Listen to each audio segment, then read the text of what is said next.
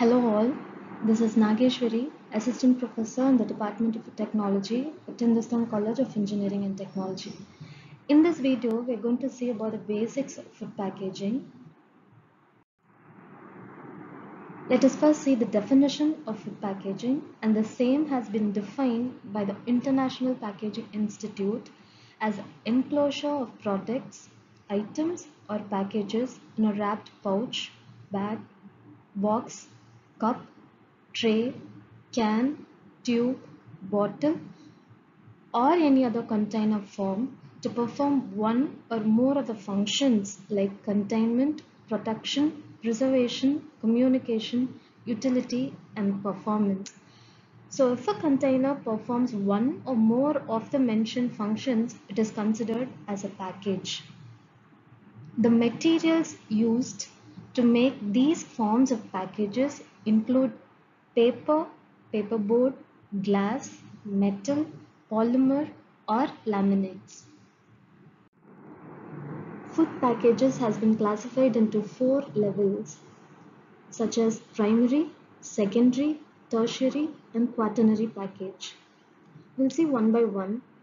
A primary package is one which will be in direct contact with the contained product and provides a major and initial protective barrier. Example for this would be a metal can containing condensed milk, paperboard cartons containing a fruit beverage, glass bottles containing wine, plastic pouches containing processed milk. A secondary package contains a number of primary packages. It acts as a physical distribution carrier and is sometimes designed so that it can be used in retail outlets for the display of primary packages. Example would be corrugated case or box. These are few of the examples of a secondary package. A tertiary package is made up of a number of secondary packages. Example for this would be a stretch wrapped pallet of corrugated cases, and this type of packaging is done for easy conveyance or transit. So this is an image which represents the first 3 levels of packaging: a primary package, a secondary and a tertiary package.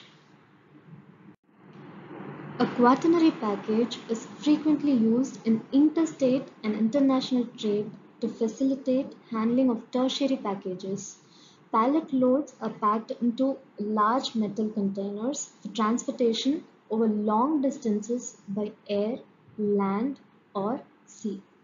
In quaternary packaging, temperature, humidity, and gas atmosphere may also be controlled.